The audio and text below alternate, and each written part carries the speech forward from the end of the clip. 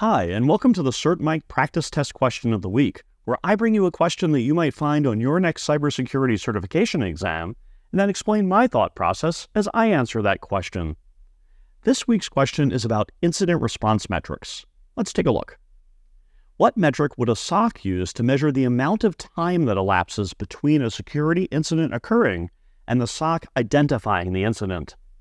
Is it the MTTD, MTTR, MTBF, or MITRE? Let me give you a moment to think about that, and then I'll explain the correct answer.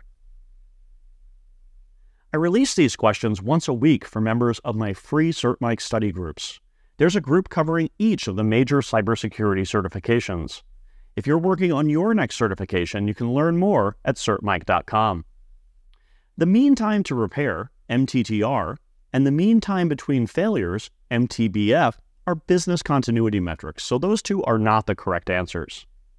The mean time to detection, MTTD, is the typical time taken to detect a security incident. That's our correct answer. MITRE is a security consulting firm and government think tank, so that's not what we're looking for in this scenario. If you found this question helpful, please click the like button below and consider subscribing to my channel for more cybersecurity content.